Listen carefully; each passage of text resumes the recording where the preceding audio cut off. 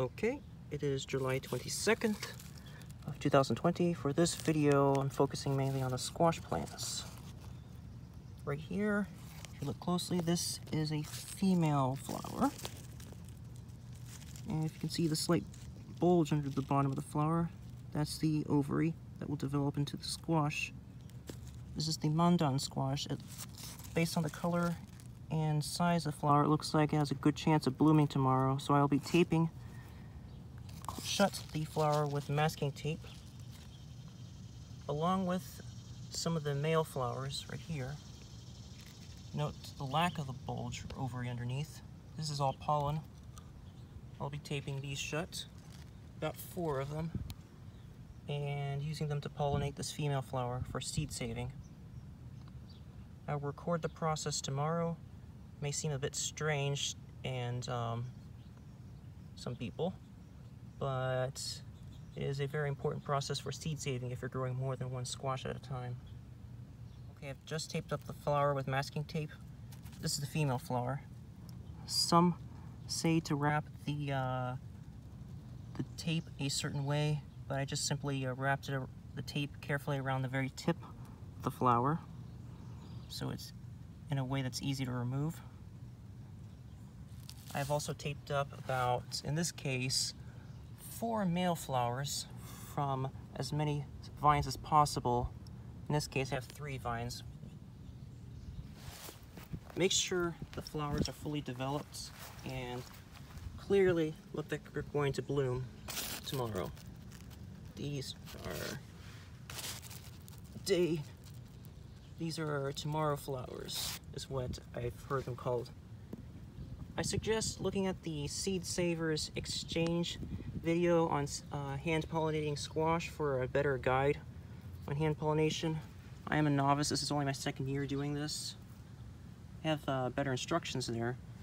I'm just right now documenting my process for hand pollination for the sake of a vlog, basically. I'll show you what I'm doing tomorrow. It has to be done early in the morning the hand pollination process has to happen early in the morning around sunrise.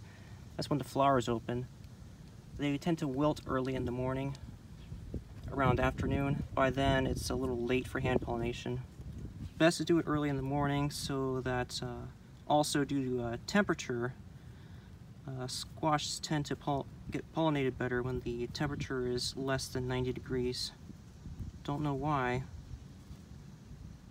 but it seems to be the case most of the time. It's now the morning 6:30 of the 4th, really early in the morning, and you can see the flowers have now opened. So what I did is I took the other flowers that I've already taped, and I'm going to peel away the petals of this one and shove the male anthers into the inside of this flower. After, of course, I've removed the tape. I'll show you. Brace yourselves. This is going to look a little weird. I'm going to have to stick this in here and rub the pollen on the inside. Technically, this is plant sex, but I'll show you.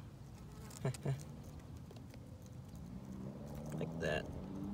If the sight of me shoving male flower parts into a female flower didn't make you blush too much, I taped back up the female flower so that no other squash bees go inside, and my flowers stayed true to seed. Whoa, not zoom in, come on. There we go. Now, later in the day, I'm going to mark this flower with a piece of twine so that once the flower petals fall off, I can still identify this as pollinated by hand. In the meantime, I'm going to show you what a squash bee looks like. There's a squash bee on the inside there. Here comes another. Looks like they're not spending very long in here, although squash bees I have seen in the past, they tend to spend longer in the flower than a honeybee. They have a slightly different color abdomen than a honeybee. After you've been out here for a while, you can tell them apart. tend to have a lighter color abdomen, less golden color. So those were the squash bees.